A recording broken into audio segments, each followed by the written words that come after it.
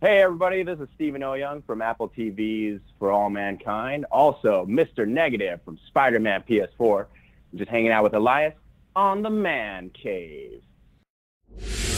Welcome to another episode of the Man Cave Chronicles. Welcome to the party, pal! You're my boy, Blue! Yo, Adrian! A podcast with interviews of amazing guests from the world of pop culture. Oh, yeah! TV. Nice! Movies. Oh, I love the movies! Comedy and more. From deep inside the Man Cave, your host, Elias. Stephen, welcome to the cave. Thank you for having me. It's nice to be in the cave. How are you, man? What's new with you? I'm good, man. What is new with me? Well, let's see. Just died. I'm always dying. I'm like the Sean Bean of Asian American actors. Dying and everything. So, yeah, man. Let's see. Yeah.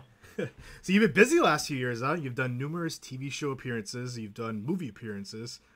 You also did the voiceover for Mr. Negative on Marvel's Spider-Man, which was a huge game for PlayStation. It was amazing and a great experience. Yeah, absolutely. And now you have a recurring role for All Mankind on Apple TV Plus. That's right. Yeah. So I play an astronaut, and it was a great experience. And before what? So after that, what did I do? What was I into? Terminator. Got killed in that, the most recent one. Yeah, man, it's been a busy year. I'm very thankful. Yeah, we'll Sometimes I forget. Yeah, we'll definitely talk about those. Let's start off with let's the listeners get to a little bit more about you. Where are you originally from? Well, I was born in Rockford, Illinois, a sleepy little town. My parents are from China. They moved from China to Taiwan, and then from there they went to obviously they emigrated to the Midwest in the 70s, and so that's why I was born in Rockford, and then we came out to California when I was like 3. And so I've been a Southern California boy pretty much my whole life, living in Cerritos. We're very famous for our auto square. Cerritos Auto Square. So I just grew up out in Southern California, just kind of doing the very normal, boring Southern California thing. And then when I graduated from college, I went to UC San Diego. I was either going to be I was going to try to be a web designer or maybe go into politics because I like to talk and I'm very egotistical. And I was like, yeah, let's do this. And then I was like, well, but growing up, I also liked acting all the time. So I was like, we're here. We are literally in the, Los Angeles, the capital, the entertainment capital of the world. People move from all over the world to try. I might as well give it a go. And my father and mother at the time were very supportive. They said, just do what you would do for free. That's probably what you should do in your life. So I was like, if I got their blessing, I can at least try this and fall on my butt, fail, or, even if I fail, at least I tried. So that's how I started. So you said you were kind of getting into acting when you were a kid. Was there a certain movie or TV show that you were watching and you're like, yes, this is what I want to go do someday? Oh man, I remember watching literally terrible TV shows for us it was Channel 5, something called Street Hawk. It was like Knight Rider but with a motorcycle.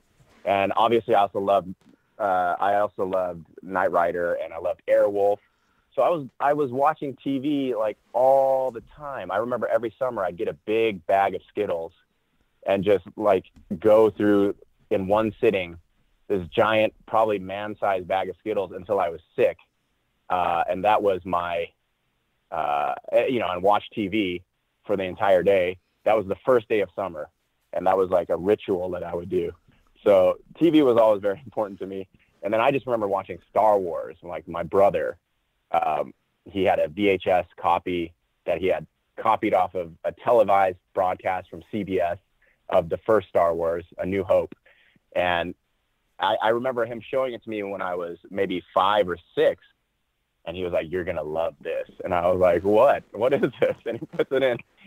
And it's Star Wars, and it's amazing. And I watch it, and at the end, all I could think of, I was mad because I was like, you've been holding that out on me for how long? This movie is amazing. Yeah. I didn't know that there were sequels too, right? Yeah. So every year he'd come out and you're like, you're gonna love this. So then he'd pop in Empire Strikes Back, and I'd be like, well, where's the other one? You know? And then finally he brought out the third one, and I was like, you've been holding out on me this whole time, man.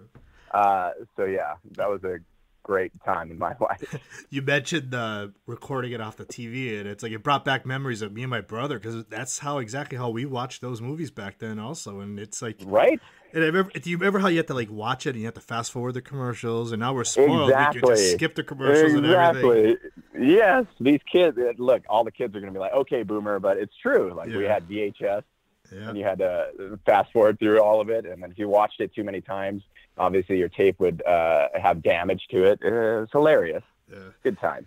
So after college, what pushed you to the next level? How did you get into the acting world?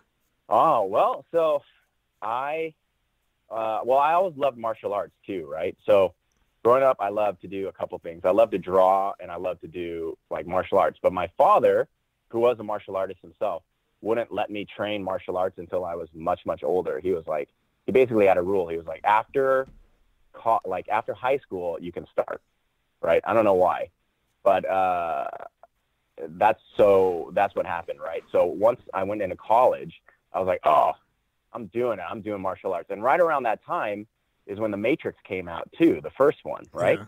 So it was like perfect time. Wushu, Kung Fu from China was coming in, all the wire work stuff. Crouching Tiger was huge. So right around that time, all these Chinese martial artists from Beijing Wushu team, which is Jet Li's Wushu team, right? They had come over to America because they were like trying to make it in America too. And so it was like perfect timing for me to start my Wushu training. So when I went to college at UC San Diego, I was like the one guy who was down to learn this new sport of Wushu, which is just Kung Fu, but like mixed with ballet, I guess. It's like movie Kung Fu, right? It was like nobody knew back then. So I was like the one guy on campus. I went to the one school that had opened where the one guy from China had come over, right? And I had a couple of teachers come over from China, and that's where I started learning really, really heavy. I had already had a little bit of experience from my father training me in like judo and, Chinese wrestling, Swai Jiao. But, my real training started in college. So then I was pretty good at the time, mostly because probably there's not a whole lot of competition. So I was like, yeah, I'm feeling pretty good on it. So, and, also, if you're an Asian American kid, most of the times, what do we want to grow up as guys? Like most of us want to be Bruce Lee. Yeah. So I loved watching Bruce Lee stuff growing up too, in addition to Star Wars and all that stuff. But so I had these delusions of grandeur. And I'd already done acting in high school.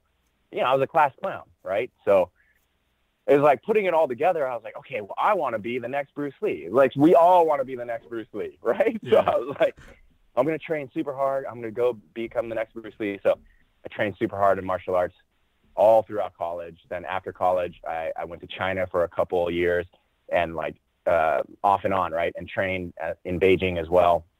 And like, that was going to be my thing, man.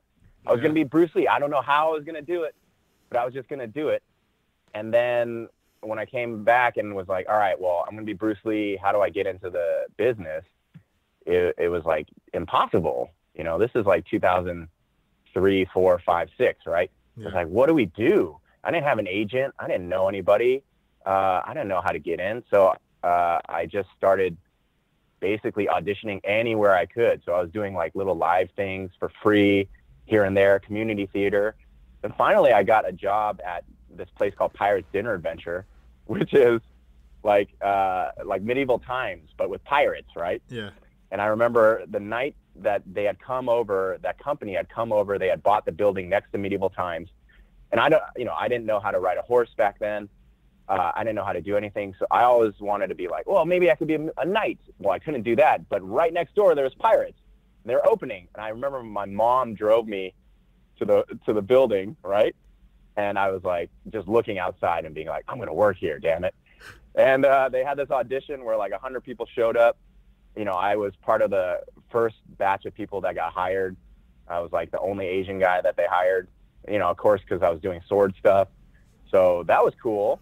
And then I worked there for a couple of years. And then from there, I started working at Disneyland as well. I was like, oh, there's like live show stuff, right? So that whole world kind of opened up to me. And then in there, all these people were doing stunts, like real stunts in movies and TV shows. In fact, one of the dudes who was our fight coordinator from Pirates is named Dave Morzo, and he's like big time in TV fighting. He trained Jennifer Garner and Elias and all that stuff. So that I realized like, oh, there's a whole world of film that you can get into besides acting, but it's close enough. And so maybe if I try to do that, I can get into it. So I started doing stunts professionally while I was trying to get into the acting thing. And man, I was doing that for many, many years, and it's kind of been in the past 5 or 6 years where the acting stuff finally is like hitting for me. Yeah. Whereas before it was mostly just let me be Asian bad guy number 5 and get beaten up by Jason Statham, which is cool, but it's like my dream was to be an actor, right? Yeah.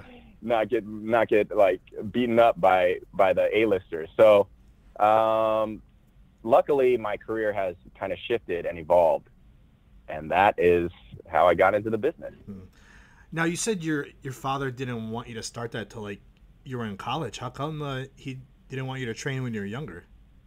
Man, I think he just either didn't want me to I think really what it was is he didn't want me to get like either hurt or stunt my growth, or get like overly aggressive. He probably knew that I was pretty cocky, so he was like, let's not give this kid some dangerous tools yet. So it was all good though. Yeah. So I'm a humbled out now. So when you got out in the field, what was your first gig that you landed? Do you remember? Oh, like yeah. So let's see. Oh, my first big gig, right, was I was doubling Dev Patel on the greatest movie ever made called The Last Airbender. Oh my God. That was, I thought I had made it. I was like, yes, I had won the lottery. Well, I had won the lottery because, to get on any team like that, it was, at the time, it was a huge movie. We thought it was going to be amazing. It was like a spectacular experience, and filming it was great. I learned a whole lot about, film fighting. I learned how to work with the stunt team. I basically cut my teeth just on that movie. I was out in Philadelphia for 6, 7, maybe 8 months, something like that, doing the prep, filming the thing, training the actors, doing all that stuff. So I learned everything from there. That gave me a huge basis. And then I met so many people who became my friends in the stunt industry, who then I was able to work with them on other projects. So that was like the first big one. But boy, when that movie came out, like, it was heartbreaking to see the critical reception, the fan reception. I thought I would never work again, Frankly, yeah. We should probably edit this part of the conversation out because I only want to be known as a winner. But yeah, we all have things on our resume, So I did some research. You trained Keanu Reeves and Denzel Washington. Like, tell us about the experience with that.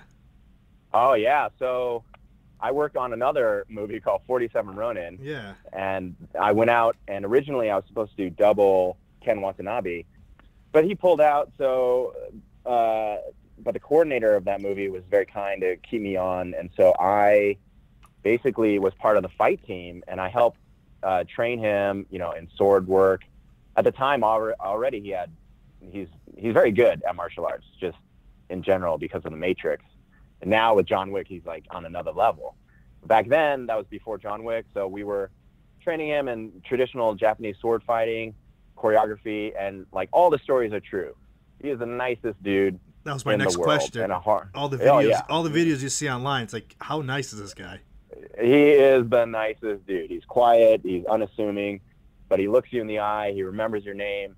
He's very cool, and especially in fighting, a lot of the times, he's very considerate in the fighting, right? He doesn't actually want to hurt anybody, and he rarely makes a mistake where somebody would get hurt or a misstep, So that was a joy. And then training Denzel and doing the fight choreography for the first Equalizer was pretty fantastic as well, because Denzel obviously is a god amongst actors, right? So I was able to watch him, and I learned a lot about performance from him, just how to be in your own body, you know, and how to be cool without pushing it, right? He's just cool wherever he goes.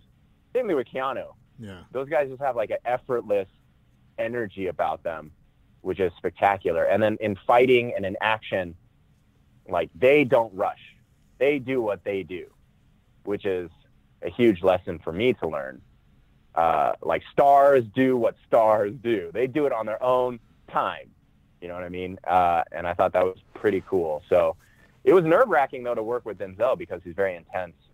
You know, he's a nice guy, too, a gentleman all the way. Yeah. But there's this aura about him where you're just like, oh, man, this guy's intense. So out of all, like, those TV shows and films you've worked with, what's been your favorite, you think? Oh, man. Well, honestly, Mr. Negative for Spider-Man is my favorite, because that was probably one of the first times that they, like, when Insomniac and Sony hired me, I thought they were going to change the character. I thought they weren't even going to use my face. But they just really liked me, and I was very humbled that it was me, it was my choices, and they really gave me a lot of creative leeway in just how to be and how to portray the guy. Yeah. And then, you know, all the fighting and stuff, they gave me leeway to do all that too. It was probably, my finest hour. So I feel like every part of that is me. So how did you get involved with the, like, a voiceover for video games? Oh, well, honestly, it was just through auditioning. It was just through my manager. I had auditioned for a couple other video games before that, a couple other VO things as well. But Spider-Man was my first big win. I had done a lot of motion capture, and I still do, with companies like Blur, or, you know, Blur, which does, with Tim Miller, director Tim Miller. He did Deadpool and the latest Terminator, but his company did all these cinematics for, like, Elder Scrolls, gosh, you name it. They've probably done all the Star Wars games, right? Yeah. They do a lot of the cinematics that you know, we know and love, and I was very fortunate to be brought on early in the game to do a lot of those cinematics, especially the Star Wars ones, through my buddy Phil Silvera, who's the stunt coordinator on that. And I was able to perform, and so I knew the mocap world, right? But Spider-Man was the first time where it was like I was cast as a character. They used my face, they scanned me, they used my voice. Not only did they use my movement, but they didn't use my acting as well. And that was a great time too, because it was like a 3-year period of filming. Oh, wow. So as an actor, it's like you get to live with this character for that long. Whereas with a lot of projects that we do, we're like cowboys, you know, in terms of we ride in on the day, we film it, and we're done. And then you never think about that character or that role again. But this one, I lived with it for that long. So I think it shows up, though. Yeah. How was it doing the motion captioning with, like, you know, with all those wires on you and, like, trying to do stunts and filming? Oh, yeah. Well, you know, anytime, that's the funny thing about motion capture, right? It's like, I don't even think of it as weird. Like, other people see, like, oh, you have all these reflective balls on you, you have the Velcro suit, you have all that stuff, right? Like, I think I've done it for so long, I'm just like, yeah, it's just second nature. It is actually very liberating. Like, yes, when you're doing anything with wires, anything, even in motion capture, anything with wires is going to be complicated just because of the wires, right? Yeah. But everything outside of that, it's like actually very liberating, because you don't have to worry about camera angles. You don't have to worry about different setups. We shoot so fast and so many things when you're doing mocap that it's the closest thing to probably being in a play as you can get. Only you're doing it, you know, on a movie or you're doing it for a video game. So it's there forever. So it's like, for me, I feel like it's the best of all worlds. From like the diehard video gamers, do you get recognized for that role? I actually have, which is pretty amazing. And again, humbling. There's a couple times on set where I'll be walking and, you know, PAs or ADs will come and they'll be like, Steven, and I'll think they're talking to me because, you know, we're working on the day, but, you know, then they'll come and they'll say, hey man, I love your video game. I love Spider-Man, and, you know, you're great, whatever. And a lot of times people also kind of look at me funny and go, are you the guy? Because they don't really know, right? It's not 100% translation. So like they wonder, and then they ask me, and then, you know, I'm able to actually say yes. But the funniest time was when I went to an audition like last year, and a guy was walking past me, and, you know, he's my competition basically. And I'm looking at him and he's looking at me, and I'm like, are you trying to like big dog me, trying to intimidate me before this audition? And in my head, I was like, how dare you? I'll show you. He passes me. And then he turns around and he's like, Steven. And I'm like, and, you know, I'm like, oh, he knows my name. So I turn around like, yes, like big smile. And he's like, I love you and Spider-Man. And all of a sudden, you know, all my negative energy, ironically, was like gone. And I was like, oh, thank you so much. You know, I really appreciate that. He might have known that I was like staring daggers at him, but I was laughing. So now when people look at me, I go, okay, don't freak out. It's cool. It's all good. Don't be intense. And now you star on Apple TV Plus for All Mankind. Tell us about that. That's right. So for All Mankind, that was like also another dream project. I'm in 3 episodes, and I play Harrison Liu, who is an astronaut, also a family man, married. I'm part of the crew that is sent in order to rescue Joel Kinnaman, basically, who's stranded on the moon. That was an incredible experience because it's Ronald Moore, right? Who I love Battlestar Galactica. So when I auditioned for this role, I already knew his world. And my dream role actually is kind of to be like a Spock or a Sulu, right? Where you're doing a space show. Like, how cool is that? So this was kind of a dream come true. For my only regret is that, like, I wish I had more episodes, but that's every actor, right? Yeah, so how did you tell us about your audition for the show? And did you know what you were auditioning for when you went there? Oh man, yeah. So I knew what I was auditioning for. I knew it was a Apple Plus show. I knew it was Ronald Moore. I didn't know, you know, outside of that what the story was. I knew they were in space, so I was like, all right, you know. It's to be an astronaut. So my scene, I believe, was pretty simple. We were doing a training exercise, right? And in the scene, something goes wrong with the computers. And so you're just supposed to play that scene. Okay. But unfortunately, I had like, I don't know, it was food poisoning or something, or I was nervous. So like right before the audition, I was like pretty sick. And I was kind of nervous about that because I was like, oh, God, like, I don't know if I'm going to hurl all over these people. But thankfully, like, right before the audition, all of a sudden, like, everything in my body was just like, suck it up, Steven. You're going to do this damn thing. Be a professional, which I think was in keeping with the character as well. Yeah. I was like, right. I'm just going to be a professional. So I was like, all right, just suck it up, go in there, be intense. And, you know, I went in and just powered through the thing and got the role. Wow. There it is. So how would you describe Harrison, and what kind of research did you do for the role after you got it? Harrison is very close to me, right? He is a professional. He knows how to do the job, but he's also got it like a kind of a sarcastic sense of humor, right under everything he says. He's a little bit of a smart ass. So on that score, I was just like, okay, this is me. I can do this. And as far as the preparation goes, I figured he's military. I figure because most of these astronauts are either military or something like that. They live in that world. And I'm very familiar with that. Like one of my mentors in stunts is a ex-Navy SEAL.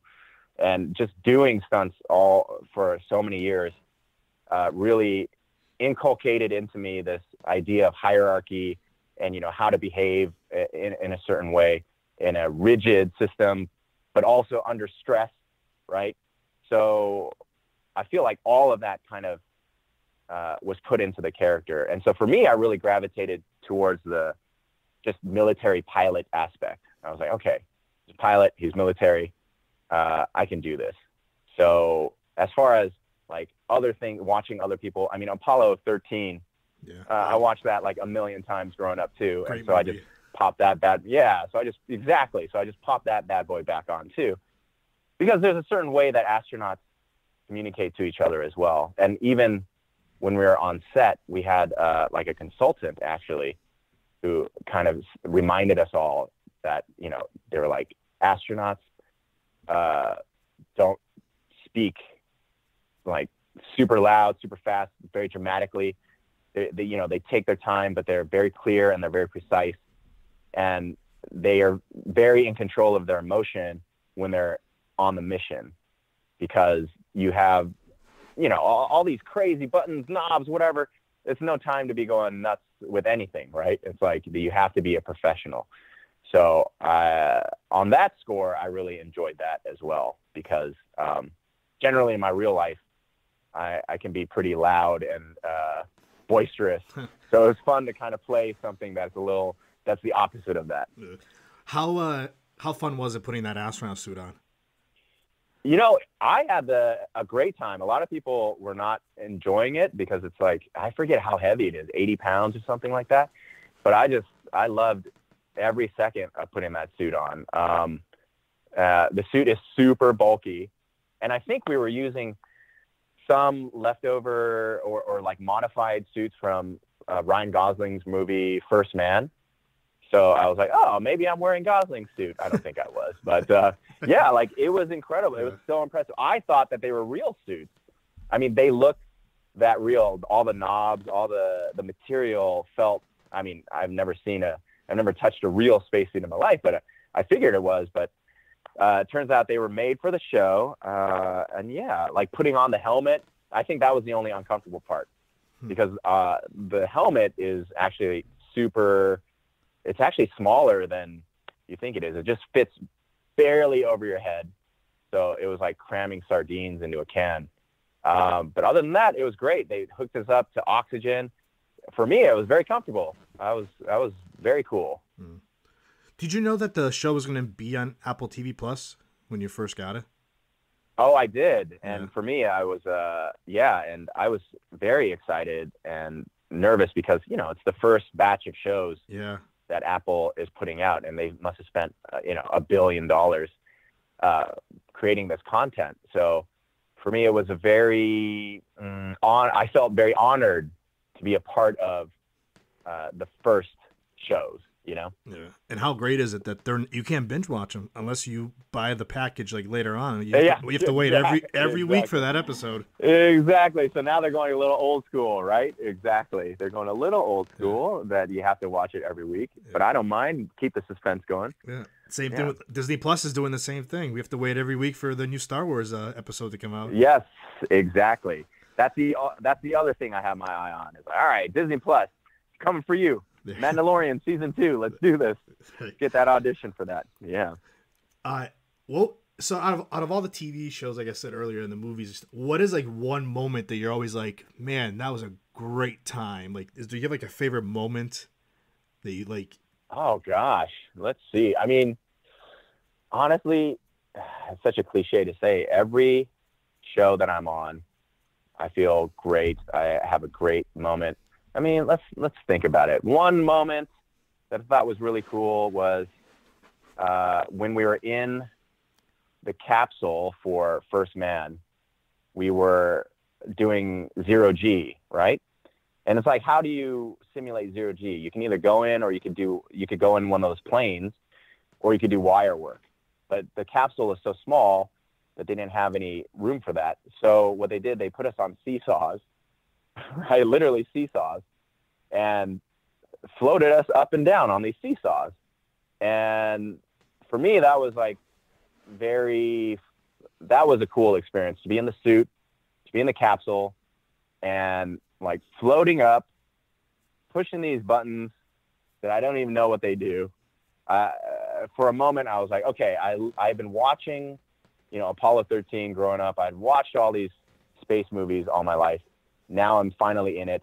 I think the capsule that we even used was a real space capsule from one of the Apollo missions. Oh, wow. I just thought, this is surreal. And then, of course, like Joel Kinnaman is like, he's on set in the wings waiting to do his scene. I just thought, I'm a huge fan of his too. So I was just like, my God, this is like very, very surreal. I fanboyed out there.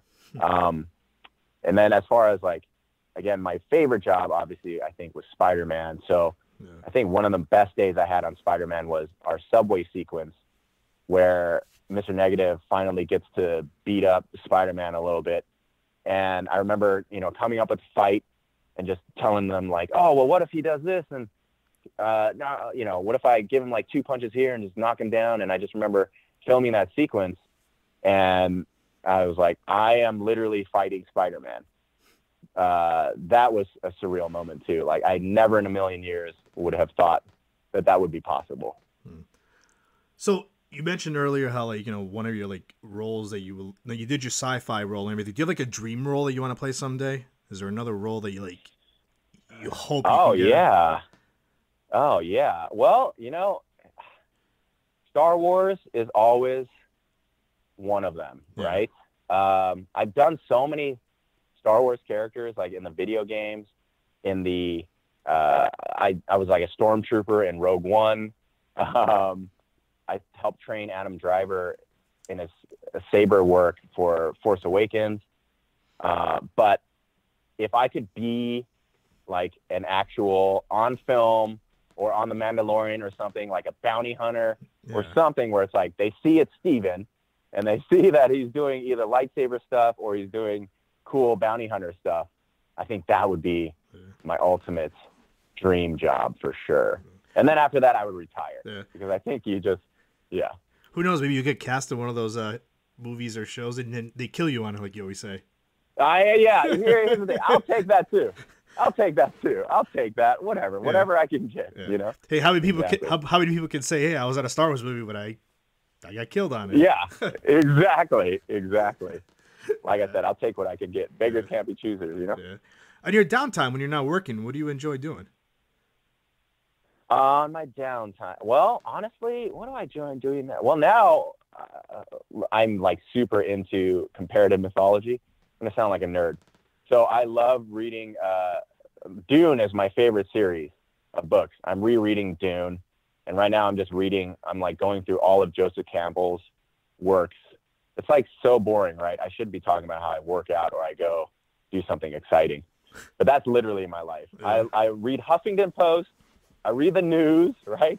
Because I love the news, and I read about mythology, and I read Dune. That's kind of what I've been doing lately. Yeah. Do you any future projects that you can talk about?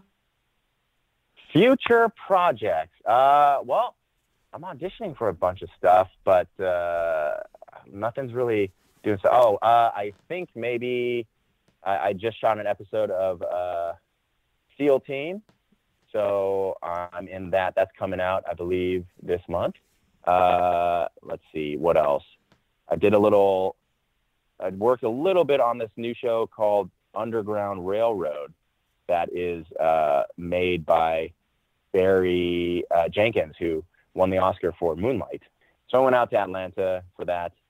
As far as some other stuff, I got to think. I think there might be some video game stuff that's out there. I don't know. Next time I'll do better research on my own work. And lastly, how can the listeners find you on social media? Oh, you can check me out on the Instagram, Stephen Oyoung. That's StephenOyoung.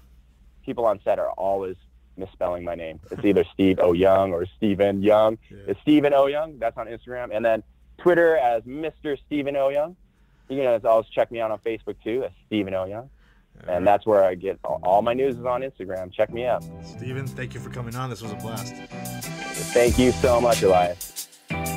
That's a wrap. That's a wrap, everybody. That's a wrap. Thanks for listening to the Man Cave Chronicles podcast. I finally get my man cave. You can find us on Twitter, Facebook, and Instagram at the MCC Podcast and our website, themccpodcast.com. Until next time.